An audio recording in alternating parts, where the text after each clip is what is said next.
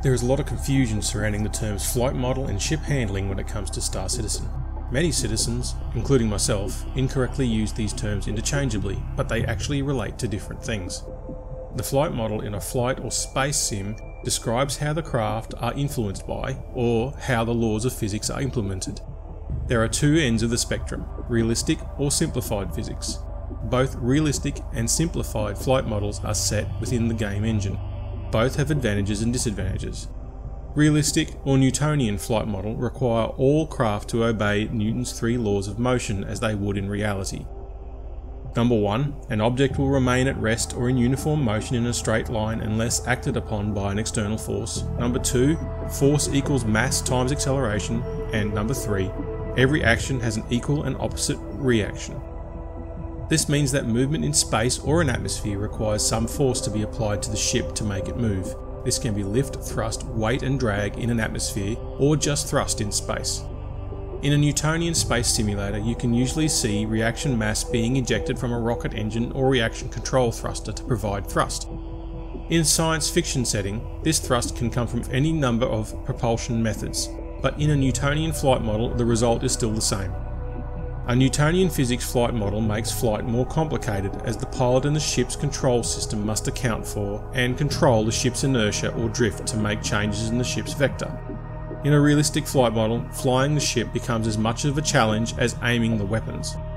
In a simplified, semi or non-Newtonian flight model, Newton's laws are modified or ignored in preference to making the craft move where the pilot or player demands without the need to account for any other force such as inertia.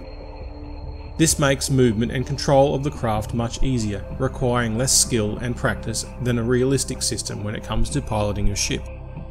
This can make the craft feel as if they are on rails. The simplified flight model tends to prioritise aiming over flying as the dominant skill required, as the game tends to lean towards pointing with a mouse. An example of non-Newtonian space shooter is Everspace by Rockfish Games.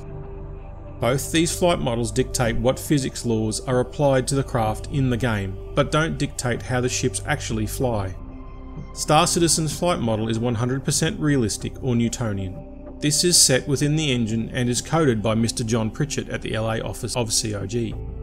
This means that all vehicles, objects and characters all obey Newton's laws. How each ship performs within the flight model is referred to as ship handling. Ship handling is defined by the parameters set for each movement, rotation and translation from ship to ship. Each game is different in this manner, but in Star Citizen, the system that controls and defines how each ship will behave in flight is the Intelligent Flight Control System, or IFCS. The IFCS uses values for each property that is defined in the game's XML files.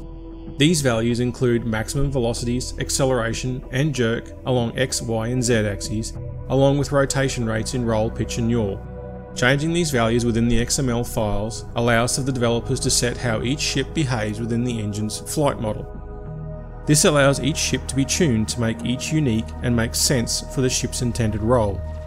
Once delta patching is implemented into Star Citizen, quick adjustments of each ship handling and balancing can be completed by the devs to keep our ships where they need to be, quickly.